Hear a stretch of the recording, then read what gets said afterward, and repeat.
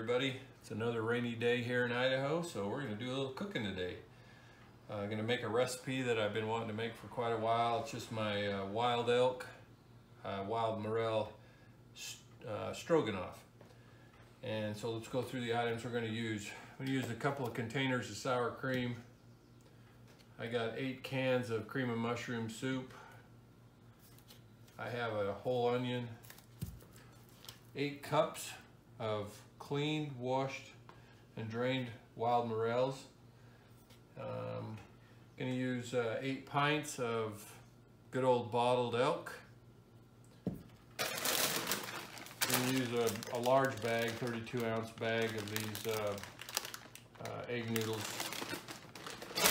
And then I'm going to use some garlic salt, a little Traeger seasoning, and little Snyder's prime rib and roast seasoning to give it some flavor. You can use whatever flavors or spices that you want in yours to whatever suits your fancy. So let's get into this. I'll show you what we're going to do. So I've said this on several of my videos. Normally you saute your onions and mushrooms in butter.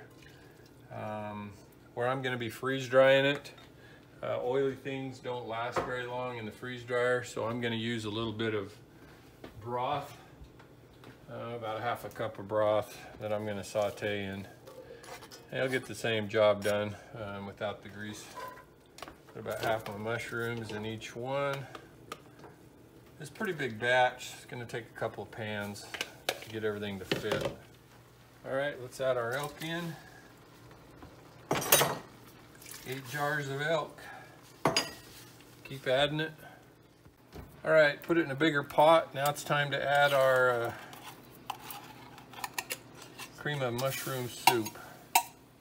Originally thought I was going to add 2 sour creams. I think to start with we're going to add 1, and we'll see our texture and our flavor from there. Tastes pretty good right now. I'm going to add a little more flavoring here. Add a little bit of my Traeger rub in there. All right, let's get our noodles cooked up. Well, the only thing left is to add the noodles and stir it all in. And we've got elk and wild morel mushroom stroganoff that is to die for. This stuff is the best. All right, I got my trays divided up into 1 cup areas. Believe it or not, my 1 cup measuring cup broke, so I got to use a 1/2 cup to do it. All right, our stroganoff is finished up from the freeze dryer. Take a look at it. See, it's all the way done. It's nice and lightweight, but that's what they look like. Just a square wafer that comes out of the freeze dryer. So in my tray I have 6 1-cup servings, and what I do is I make my servings for my freeze dried that I take into the mountains 1.5 cups. So I cut 2 of these in half and put 1.5 in a pouch. So I'll just take a spatula, roughly right there in the middle, just chop those in half.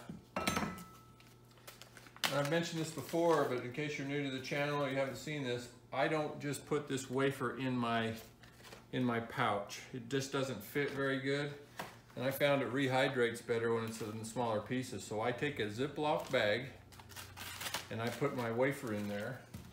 And I have one of these meat tenderizer mallets.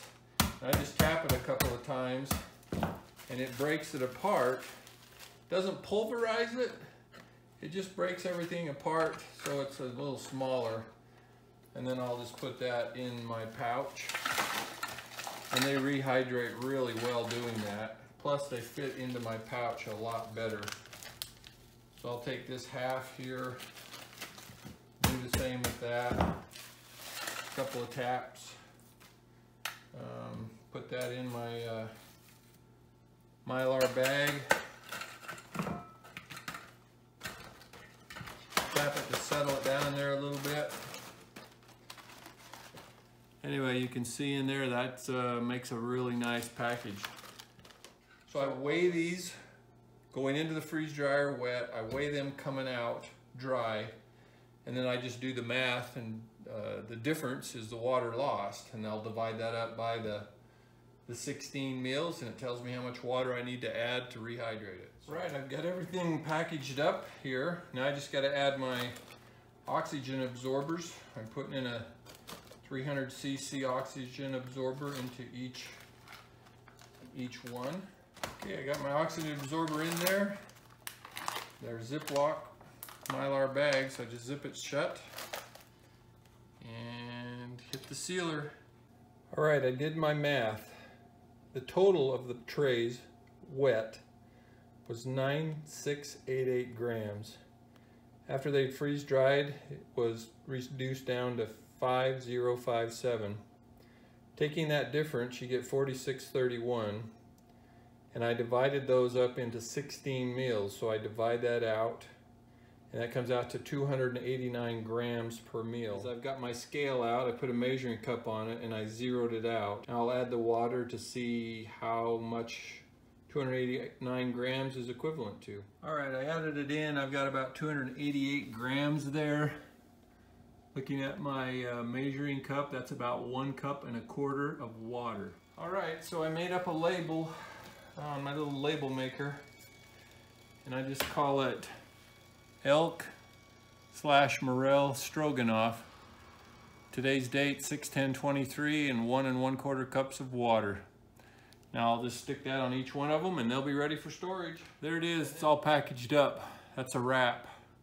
I put the labels on there instead of writing on it with Sharpie. What I found is the Sharpie rubs off, especially if you put several of them in a backpack. You get to where you're going, you won't know what you're gonna have for dinner until you open it up. Hope you found something useful here. You know the drill. Like if you do, subscribe if you haven't. Hit that bell for notifications and leave me a comment down below if you got any questions or anything I can help you with, but appreciate those comments and that helps me out a bunch. Anyway, thanks for watching and stay tuned for the next one. We got lots in the hopper. Have a great day.